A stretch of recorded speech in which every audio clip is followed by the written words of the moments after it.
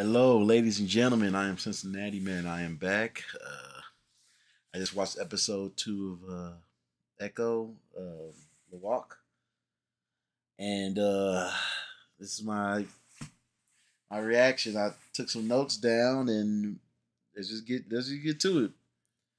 First thing I want to know is when the opening scene showed the people in Alabama. For some reason, I instantly was like, I wonder if their people know about Namor. Or no more. I was like, nah, that has nothing to do with this. Um, you know, they showed her great. I don't know how many greats it is, but it's way back in the day before this place was America. But it said Alabama. I don't know why I said Alabama if it's not America yet. It shouldn't even say Alabama. It should say something else. Anyway, it showed that she saved the day and saved it said and she saved the her people from being banished. Um, I don't understand why these Marvel soundtracks are so bad. The I get it. They're instead of it being orchestral or whatever, it's more, oh, let's put some hip hop in, or let's put some R&B in, or let's put some rock in, and it just you, I get it. Like Iron Man, the Iron Man song hits for Iron Man, but everybody, they really think about it, nobody has. Well, Thor had the Ragnarok.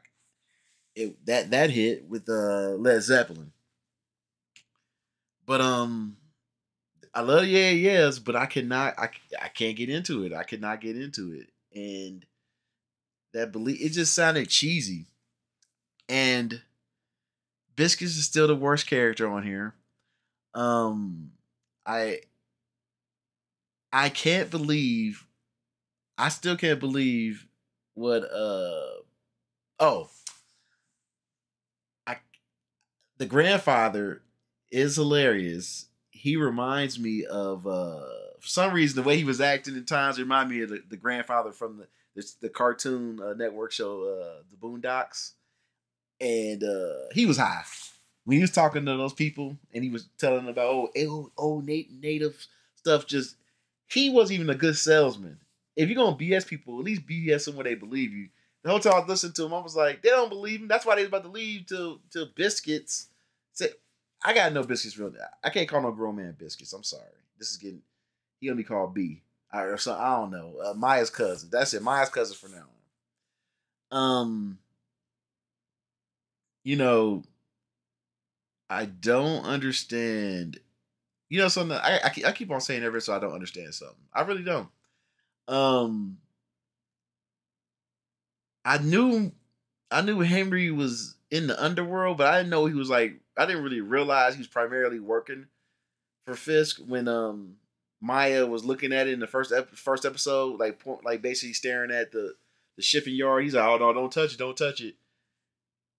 Maya essentially ruined his business for her revenge, and she doesn't care. Even at the end of the episode, he was like, "Hey, people that you care about will get hurt." She's like, "Who I care about?" It was like, how is anybody supposed to like this character? She says she doesn't care about anybody, but she needs uh her cousin Biscuits to get all that stuff for her. She needs her grandfather to fix her leg. She is avoiding her cousin that really cared. Oh, yo, Bonnie. We need more. Bonnie bad. Bonnie is bad, as in good. I mean, Bonnie looked good, and I'm sitting there like, y'all should have. How dare you keep this away from me until it only showed me it towards the end? What is wrong with y'all? Woo, goodness, she fine.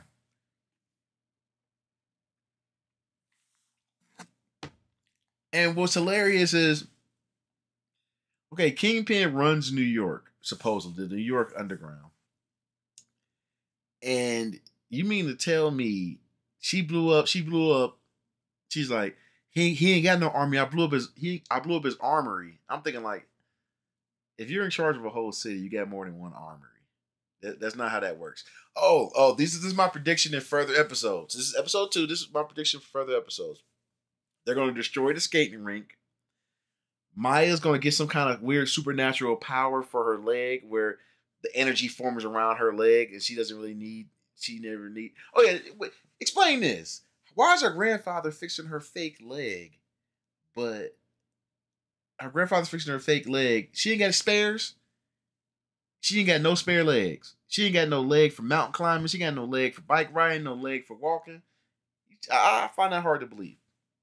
Doesn't make any sense to me.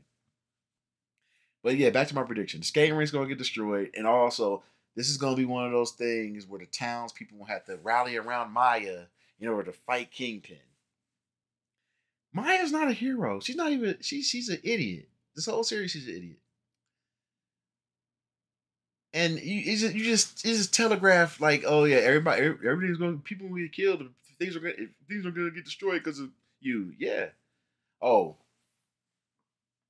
I saw one of the might be all time most ridiculous thing to come out of the MCU since Endgame ended. The scene where Maya jumps from the train to the truck. Listen to me very carefully. I watched it maybe 10 times in a row. It is, my jaw dropped. That's all I'm gonna say. If you got DisneyPlus or one of your friends get DisneyPlus, watch that scene in episode 2 of Maya jumps from the truck. That's all I gotta say. Y'all crazy for that. But I'm Cincinnati Man. On to the next one.